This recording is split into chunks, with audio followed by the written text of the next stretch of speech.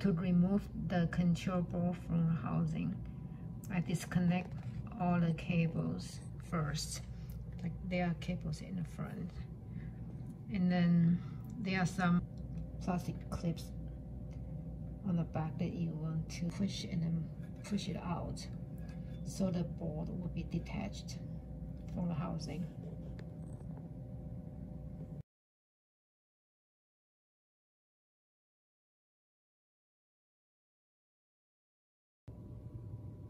I received the repaired board. There are 6 connections on the board. I think 1, 2, 3, 4, yeah, 5 and 6. Like there are 5 clips, plastic clips on the back. Just make sure you're grounded.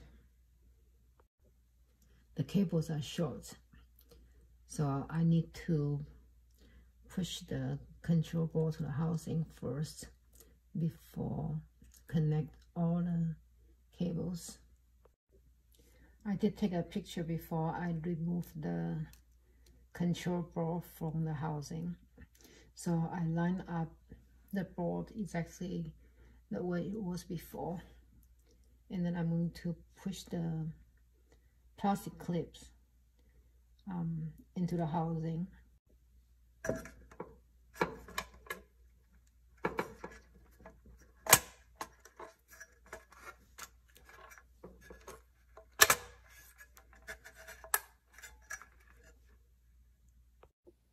Before I remove the clips from the board, I mark the numbers. Each one is different, so if you do not want to mark it, that's fine. It's very easy to identify because they have different pin numbers, and all the connectors are different. Now I need to connect all the pins. So just push it in.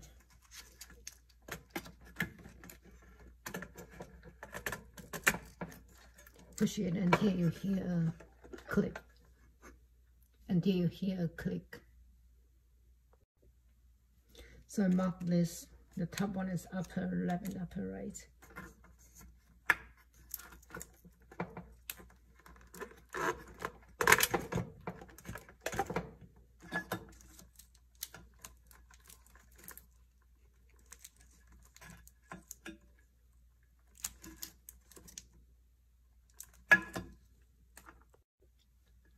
And I mark the bottom one is 1, 2, 3, 4. Each connector is different, unique.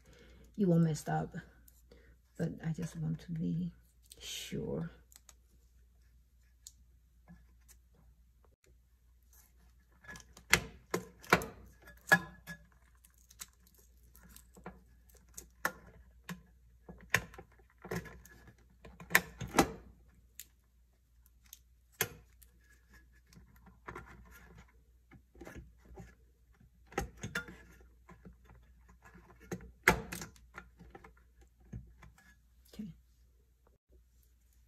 Now they're all in, I'm going to remove my label.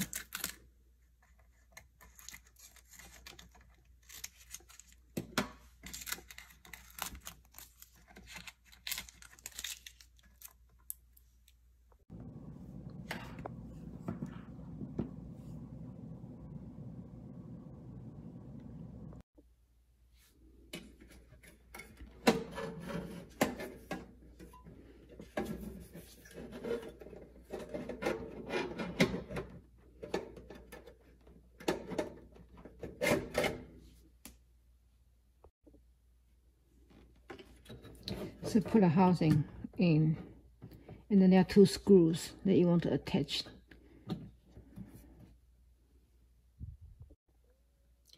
Put the screw back and clean the dust inside.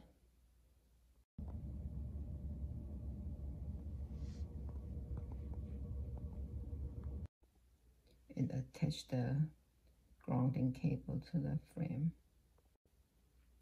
And put this unit back in place. plug in the power, it's working. It's not making the chirping sound.